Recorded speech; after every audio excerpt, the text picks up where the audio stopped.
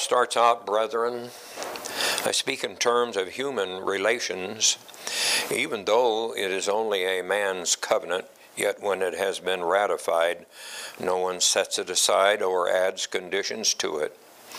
Now the promises were spoken to Abraham and to his seed. He does not say, and to seeds, as referring to many, but rather to one, and to your seed, that is Christ.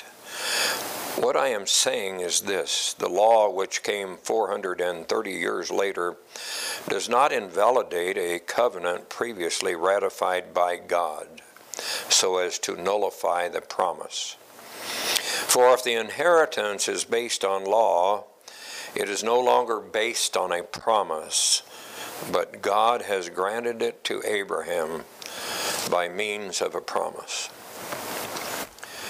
What we have seen, and what I hope that you have all gathered since we've been studying the book of Galatians, is the faith of those that are truly captured by Christ and in no way would allow the gospel to be distorted in any way. It is a magnification of the faith that is given to them, to Paul and Titus and Barnabas and all of those that were raising up churches. And that faith has not changed. The faith that was given to them is given to us, although our times are much, much easier. We have it very easy. It is easy for us to come and worship because you have provided that for us, Lord God. We do not have the circumstances that they had to incur and the punishment and the threats that they had to go through. Faith. What a precious commodity that is that was given to us. It determines everything about us. It determines our destination. And yet it is all of a gift. And we should treasure that. No matter what we are going through and what is surrounding us in this world, we can rest upon the faith that the Lord has said, I will never leave you or forsake you. And though we are discouraged, maybe because of the attendance in Messiah Church, that's not the point. The point is that the faithful people that have been given faith are here. And they come to worship you, Lord God. And we need to understand that the promises of God for tomorrow are the anchor for all believers today.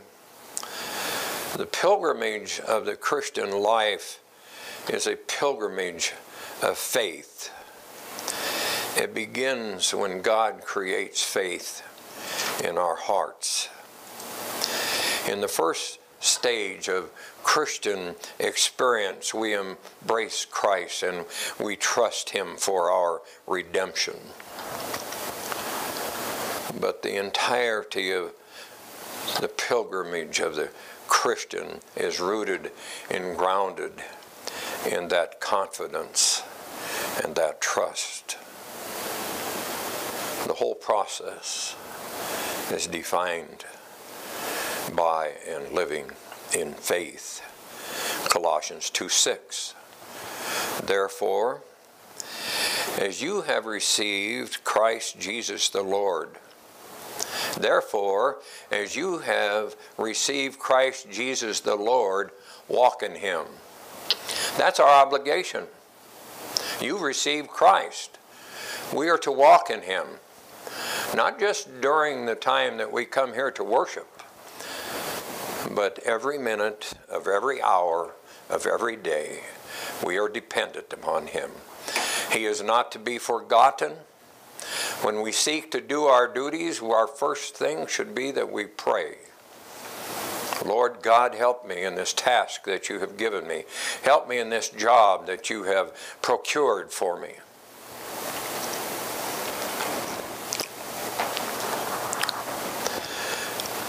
Christ came precisely to redeem His people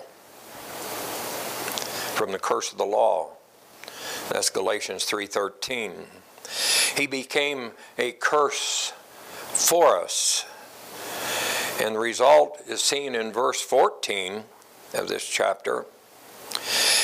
It is, instead of the curse, we now inherit the blessing of Abraham. That is, we receive eternal life, which we have been granted for Christ's sake. And we are Christ's inheritance. And we are heirs with Christ. You are an inheritance of Christ. Did you know that? Did you realize that? If you are acquainted with Scripture, you know that. Paul says, may the eyes of your heart be enlightened so that you will know what is the hope of your calling,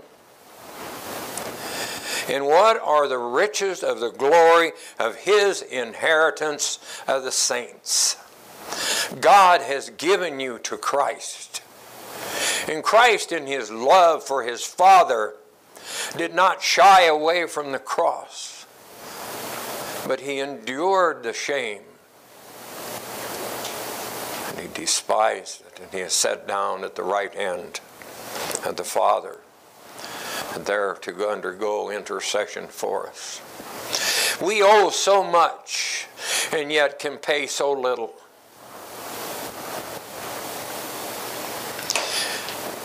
Your being predestined procured for you an inheritance. The text this morning has to do with theological content of the Abrahamic covenant and the historical and theological relationship between the covenant and the law of Moses. Paul is comparing the promise that was given to Abraham compared to the law that was given to Moses. Galatians 3:15. Paul says, brethren, I speak in terms of human relations, even though it is only a man's covenant, yet when it has been ratified, no one sets it aside or adds conditions to it. You realize, or if you remember what we have gone over so far, Paul called them foolish Galatians for turning to things of the law. And when he spoke of foolish Galatians, actually he is inferring that they vacated their senses. They left their senses behind. But now he calls them brethren. What a marvelous thing to be called by an apostle of the Lord Jesus Christ. We're brethren. Not that we chose to be brothers and sisters. We did not choose any of that. It's all a gift. It is all by grace. So in Galatians 3:1, he called them foolish Galatians, which might seem a little harsh and severe, but to lessen and soften their resentment, he calls them brethren. It indicates that he is wishing them well, and he's hoping good for them. And he's hoping that they are not so far gone that they might not be recovered. He's hoping that God has not abandoned them. But once called, God does not abandon anyone. Paul is blaming their leaders and teachers rather than them. The ones that are abandoned are the ones that were demanding work righteousness or circumcision, and also that they were to obey the dietary laws. Paul compares God's promise to Abraham to the wills that we make. And we call such a document a last will and testament. The word testament, in fact, in that is from the same Greek word that we translate covenant. When someone writes their last will and testament, which I have done, and Rosemarie has done, We put within that will our wishes and what was to be done with whatever we have. Among other things, the people that do this specify who are to be the beneficiaries. They are not under obligation to include them in the will. None. They are not under obligation to include them in any inheritance. And it is to be understood that if they are included as beneficiaries in this will, it is not anything that they have done to merit the inheritance that has been given to them. It is strictly by the one that is making the will.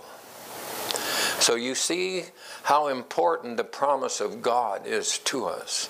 It is not based on anything that we merit, but it is based solely on God's predetermined promise to his people. And Paul says that even in the case of a human will, and once that it is validated and confirmed, the terms cannot be altered. They cannot be altered after the death of the testator. Its instructions must be carried out in every detail. The implication is that the testament of God, which is infinitely more trustworthy than any piece of paper that a man could write out, it is much more dependable and it is much more unchangeable.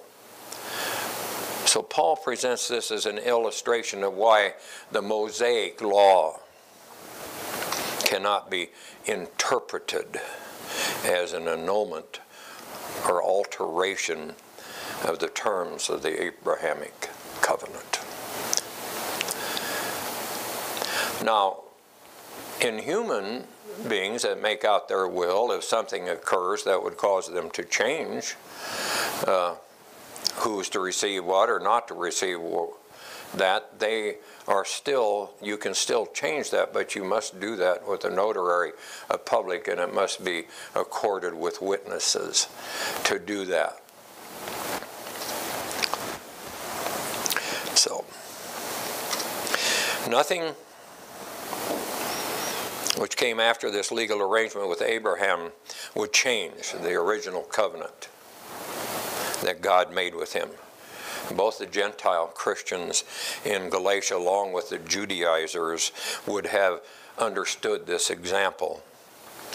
They would have concluded that the blessing which was given to Abraham by God was received by Abraham by faith because he believed God and he believed the promises of God. It is an irrevocable agreement that God made with Abraham. It is described in terms of the beneficiary of a trust in verse 16, his seed. The date of the trust, verse 17, 430 years later. And the condition for the inheritance is verse 18, which is based on a promise. The terms of this covenant really should cause us to appreciate the gracious, unconditional nature of God's love for us. The beneficiary, Galatians 3:16. Now the promises were spoken to Abraham and his seed. He does not say, and to seeds, as referring to many, but rather to one, and to your seed, that is Christ. Concerning the promises given to Abraham, the Judaizers argued that they were only given to Israel since they were the seed or descendants of Abraham, but there was an ulterior motive when they said that. Galatians 6:13. You see, they wanted to receive the adulations and praise of mankind. They were not really concerned about the Galatians They were more concerned about what they had them do. For these who circumcise do not even keep the law, but they desire to have you circumcised so they can what? Boast in your flesh. Paul says God specified in his will that the beneficiaries were to be Abraham and his seed.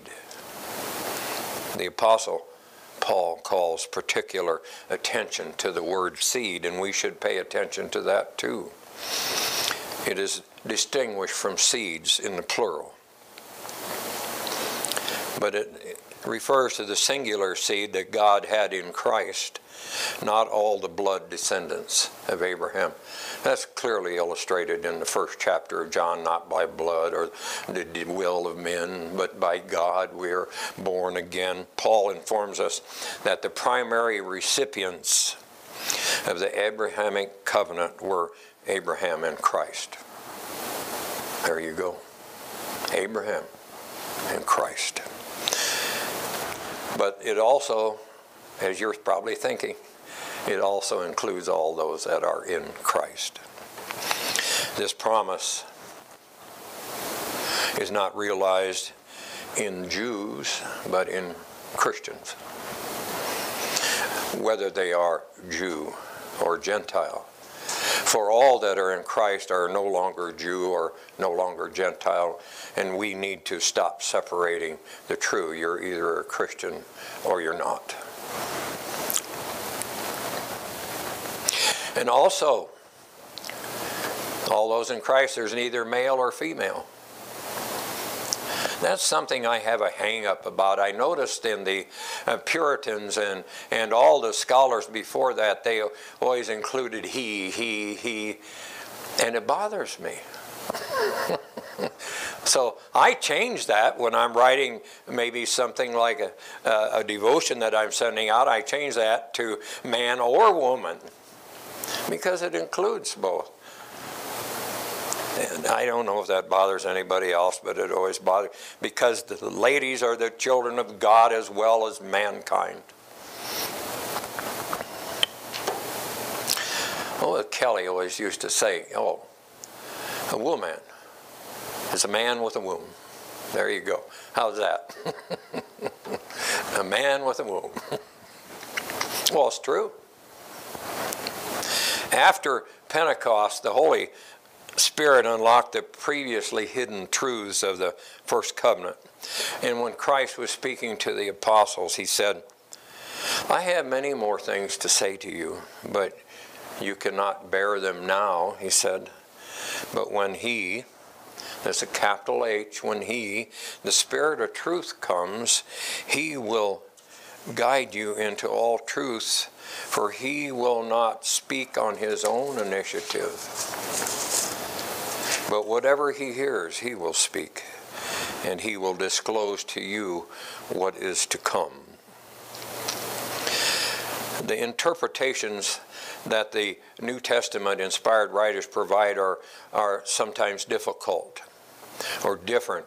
What I really meant to say is they're very different from the prevailing teachings of today.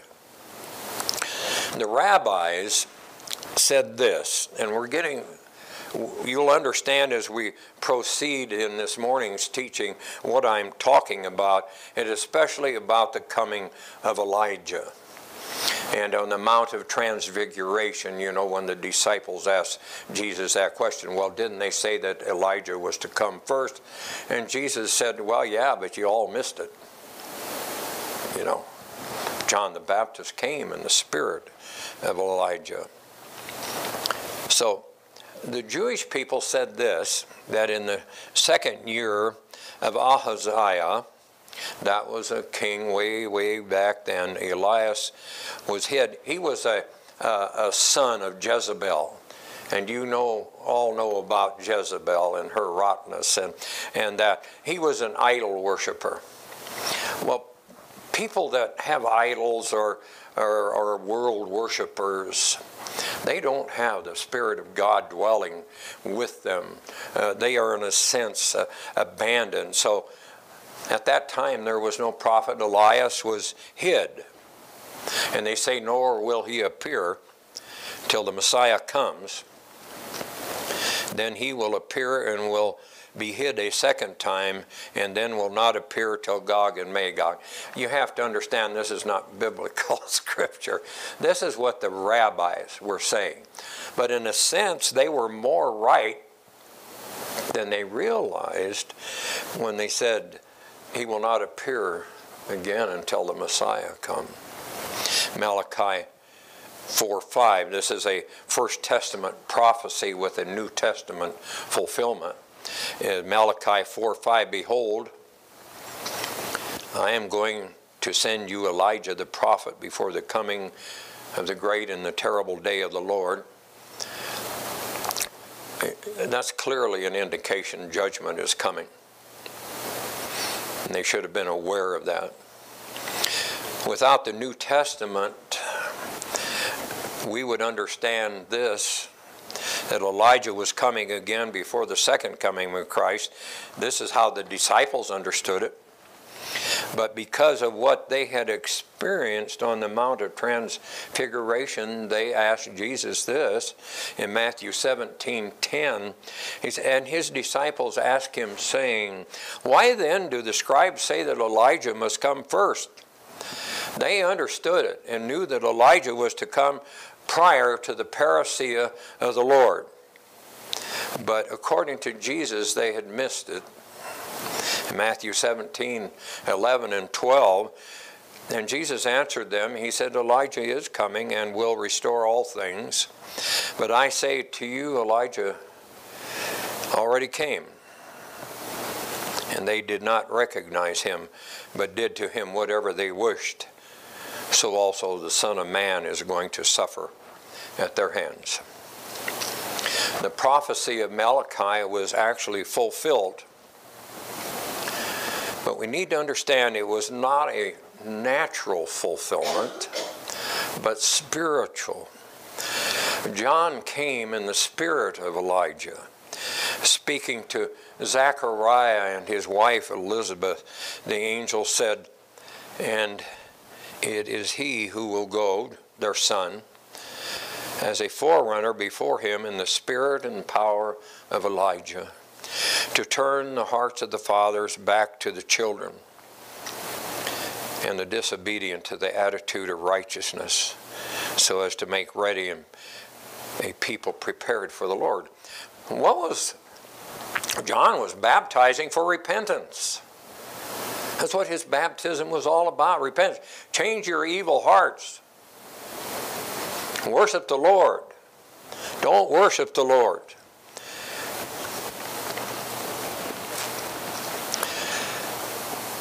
And though we live in a natural world and everything around us is natural, except the spirit that dwells within us, and I'm afraid that we seem to think naturally rather than spiritually. I know that is a big fault that I have to control within myself. You cannot go by what you see in front of you.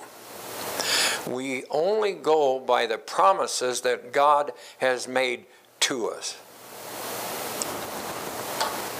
You know, do not lean to your own understanding over and over and over again in Scripture.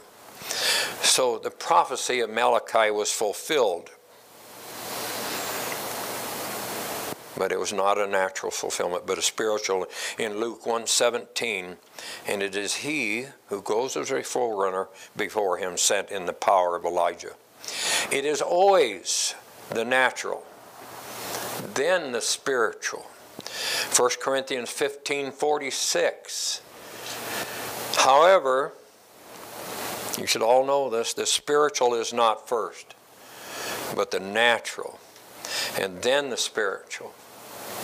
We exist in this natural frame which houses a spiritual spirit that will eventually be clothed with what God has reserved in heaven for us. We have to lay down this clay tenement, as Peter said, and then we adorn the spiritual. We are natural right now, But our destiny is spiritual. And not every person in this world can say that, because they will be accorded the second death, which we know is the lake of fire. A second death. Matthew, the 11th chapter, 13 through 14. For all the prophets and the law prophesied until John, and if you care to accept it, Jesus said, he himself as Elijah was to come.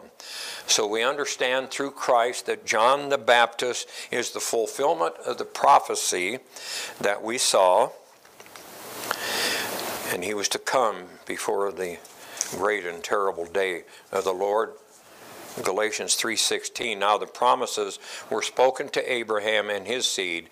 He does not say unto seeds, as referring to many, but rather to one, and to your seed, that is Christ.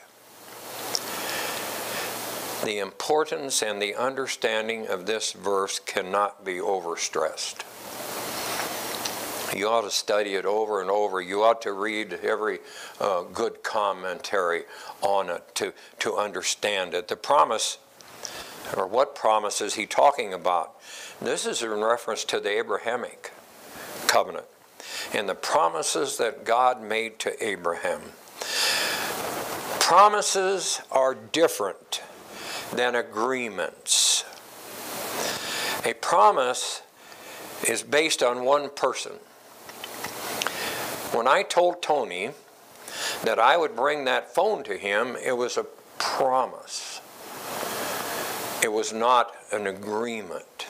A promise is based on one person.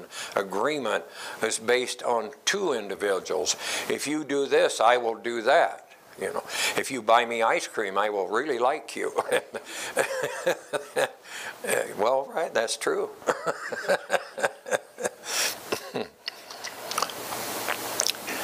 So we need to keep in mind that God's promise to Abraham was not an agreement, but promises. The promise intended was a covenant of grace. And boy, we could really pass up that. A covenant of grace, which we all sit underneath that grace. Every one of us that have been given the faith of our Lord and Savior Jesus Christ is the realization of that covenant that God made as a promise to us. And it is all by grace. Yeah.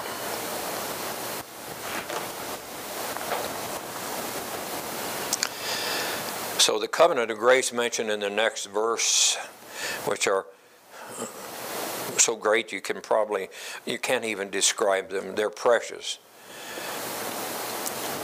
They're better than those of any other covenant, of which all are yes and amen through Christ. That should kind of remind us of 2 Corinthians 1:20. You know, for as many are the promises of God, in him they are yes. Therefore also through him is our amen, to the glory of God through us. It kind of reminds me of Gerizim and Nabal, where the tribes were divided up on two mountainsides, and they would read a promise, and one tribe would amen, and then they would pronounce a curse, and the other tribe would say amen to that. So our amen is through Jesus Christ, to the glory of God through us. The promises are mainly spiritual in nature. Does that mean they are not tangible or real? Absolutely not. When you step into the promises and the revelation, or the promises that God has for you, you will realize beyond all comprehension of what God has set in store for you. Then it will be tangible. Then it will be eternal. All of that is around us is temporary. Everything. You go home and you say, look at my house. Oh, well, yeah, you're going to be there for a while. But someday somebody else will live in that house. So don't cherish those things too much.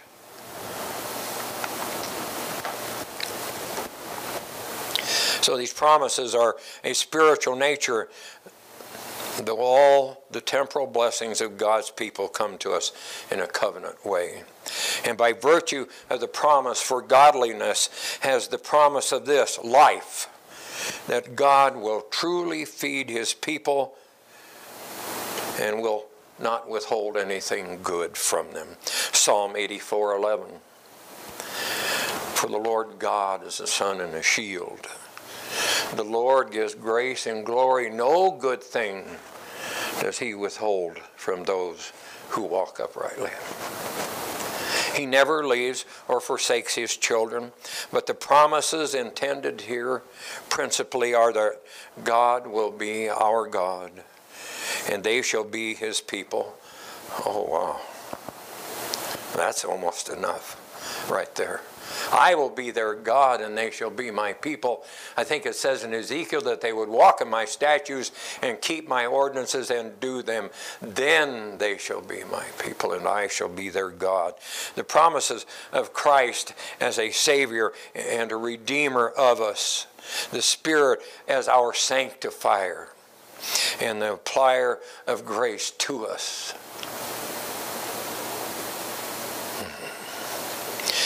His blood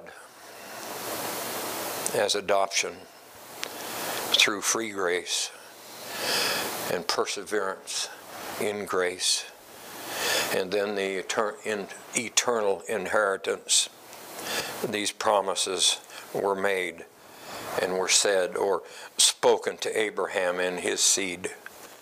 That is, they were made manifest and applied to Abraham, who was the father of many nations, and were declared to belong to him and his spiritual seed. Well, who's that? Who's the spiritual seed? Even all that believe, whether Jew or Gentile. Genesis 12:2-3. And I will make you a great nation, and I will bless you and make your name great, and you shall be a blessing. And I will bless those who bless you, and the one who curses you I will curse. And in you all the families of the earth shall be blessed. If you read that, the question is, are there any ifs included there? Are there any ifs in God's word to Abraham? This is not an agreement, it is a promise. And you can read the entire Genesis chapters 12 through 15 to find anywhere in there where God says, if you will do this, then I will do that. Genesis 15:5-6, which we talked about last week. And he took him outside. I can just imagine Abraham being taken outside by God. What a magnificent thing that would have been. Though he cannot see him, no one can look upon God and be, but God took him outside. And look toward the heavens and count the stars. If you are able to count them, he didn't say count them all. He says, if you are able to, and he said to him, so shall your descendants be. Then he believed in the Lord, and he reckoned it to him as righteousness. Right here in this little congregation are descendants of Abraham through the promise. The promise should be a capital T, the promise, which draws attention to promise. The sky that God showed to Abraham at that time was a brilliant and magnificent sky. It is not confused and confounded by city lights. If you want to really see the sky, you have to drive out in the country to see it. You have to go out in the wilderness, so to say. Yeah. And that's where all of God's children's heart should dwell, in the wilderness with God, and not absorbing the things of the world or enjoying those things. If you can count the stars in heaven, then you will have some idea of what your eternal influence will be, Abraham. There will be children born to you as innumerable as the stars in the heavens, Abraham's seed would have eternal influence that will never end. So the Lord made a covenant in Genesis 15:18. And that's Genesis 15:18. You need to read that. It's literally the Lord cut a covenant. He cut it in a way that was familiar to the people of that time in the ancient Near East, but it is very unfamiliar to us. They would take a heifer and a ram and a goat. They would split the animal in half, and they would lay the two sides opposing each other, and it would be on a little incline that sloped down into like a little dip in the ground, and all the blood would run from those animals down into that dip. And then the stronger of the two that was making the covenant would walk through that blood. And he said, this is what will be done to me if I do not keep that promise to you. And then the weaker of the two would walk through that. And it is to say, if I fail in any way to keep this covenant, this is what you may do to me.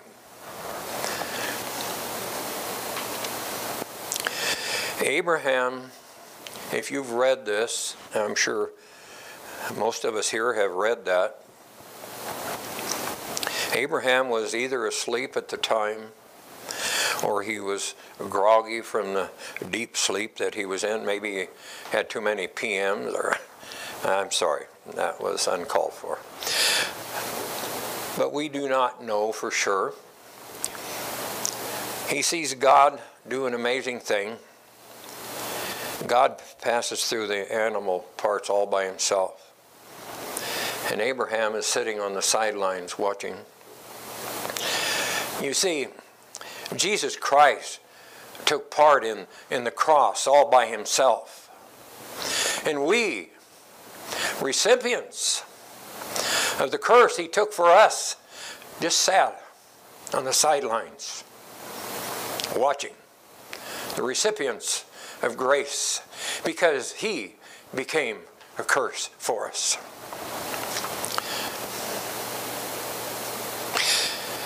And then the question is, do you not think he deserves our love to the fullest in our adoration and our worship? Does he not deserve for us to consider his day a worthy day to come and worship him? I'm not speaking to those here now, but those that are not here, who have decided that there was something better to do on Labor Day. My heart cries for them. It does. Because it reminds me of my own sinfulness and the mercy that he had on me in all the years that I avoided the church and the gathering together, the assembling together to give glory and honor to God. Oh. He deserves our glory. All who become before me, I will be treated as holy. What's the preparation of our heart when we come to hear his word? Do we think about it on the way to church? That's only what I personally can answer and what you personally can answer. God, in that vision, he was represented by a smoking oven and a burning torch, and he passed through the animal parts by himself. As Abram watched, God showed that this was a one-sided covenant, a promise. Abraham never signed the covenant. God sealed it for them both. So the certainty of the covenant God made with Abraham is based on who God is, not on who Abraham is or what Abraham does. This covenant will never fail because God has sealed it. Abraham cannot break a contract that he never signed. So back to our text, Galatians 3:16 again. Now the promises were spoken to Abraham and to his seed. He does not say seeds as referring to many, but rather to one, and to your seed, that is Christ. Paul informs us that the promises were given to Abraham and his seed. Seed points to the person. The seed is not simply one descendant among many, but the descendant. It is from Christ that grace flows, which constitutes Christians. Christians are those who believe God as Abraham did. They, therefore, are spiritual seed. The Abrahamic covenant arises from the very first promise in the Bible. This covenant was foretold in Genesis 3:15. And God declared to the serpent, "And I will put enmity between you and the woman, and between your seed and her seed. He shall bruise you on the head," which is a death blow, "and you shall bruise him on the heel, from which he will recover and rise from the grave." Both the seed in Genesis 3:15 and the seed in Genesis 15:6 is in reference to the seed of Abraham.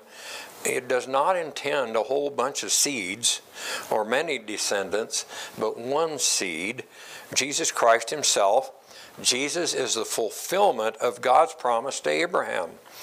In Luke, the first chapter, we read about the birth of John the Baptist. Zacharias, filled with the Holy Spirit, he sang a song of praise. If you read that, some of the most magnificent words that come out of Scripture is what Zacharias proclaimed to God. They're just beautiful. And this is what he's saying.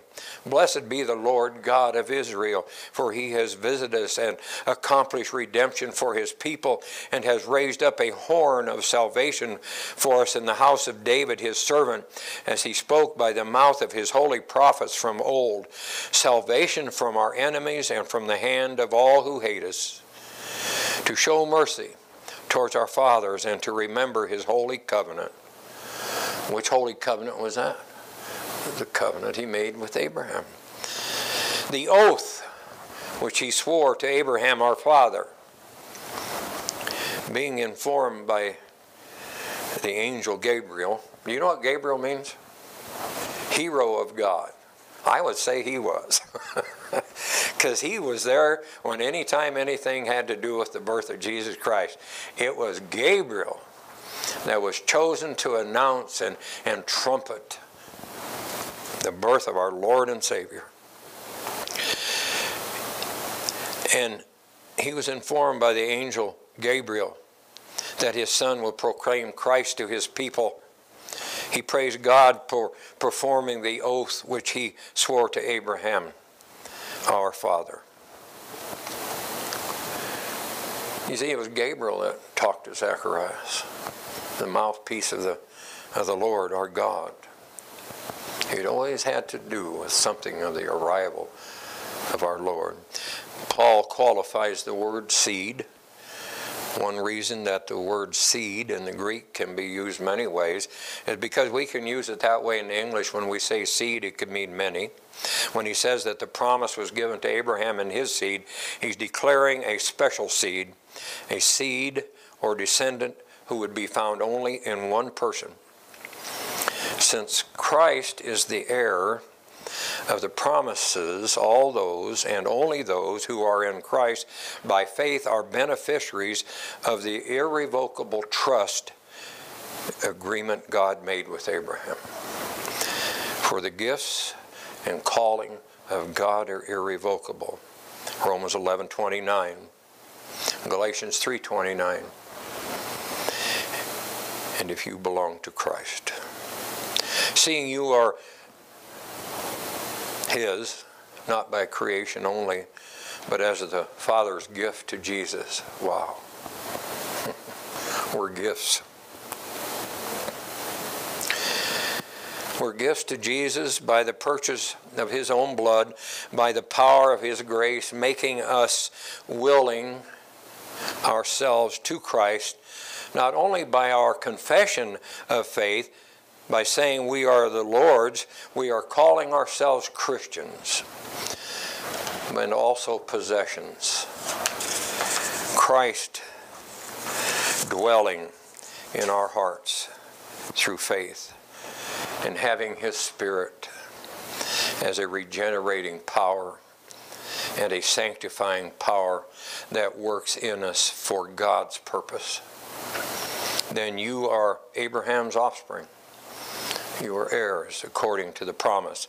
Being children of God, they are heirs of God. Being the spiritual children of Abraham, they are children of promise. They are counted as the seed. They are according to the promise made to Abraham and his spiritual seed, heirs of the blessings of the grace of life, beneficiaries of the covenant of grace, incorruptible and undefiled inheritors with the saints in light, to which they are made proper by the grace of Christ to become. What does that mean, made proper? You're made righteous. So when God established His covenant with Abraham in Genesis 12 and then expanded on it in Genesis 15 through 17, what was Abraham thinking? I wonder if did he comprehend all that was going to happen? I really doubt it. What did he expect? Did he look for an earthly fulfillment? Did Abraham just see the type, or did he look past the natural to the spiritual? Unequivocally, he understood something that was very deep. Because in Hebrews 11:10, it says, "For he was looking for the city which has foundations, whose architect and builder is God." And it also says that Abraham saw it and rejoiced. And when was the date of this trust? Galatians 3:17. What I'm saying is this: the law which came 430 years later does not invalidate the covenant previously ratified by God so as to nullify the promise made to Abraham. And we saw clearly from Scripture that God cut the covenant. The promise and agreement cannot be mixed together with one another because they accomplish absolutely different results. The fact that the law came 430 years later cannot invalidate the great life-giving promise that God made to Abraham. And that life-giving promise is original and it still stands. So, what is the condition of inheritance? Galatians 3:18. For if the inheritance is based on law, it is no longer based on a promise, but God granted it to Abraham by means of a promise. So we'll wrap up with this, the conclusion. We have been given to Christ. With Him we have received the inheritance, everlasting life, according to the promise made to Abraham and to his seed. And again, Ephesians 1:18. I pray that the eyes of your heart may be enlightened so that you will know what is the hope of His calling. What are the hope of His calling? Who did He call? You. And what are the riches of the glory of His inheritance in the saints? Amen.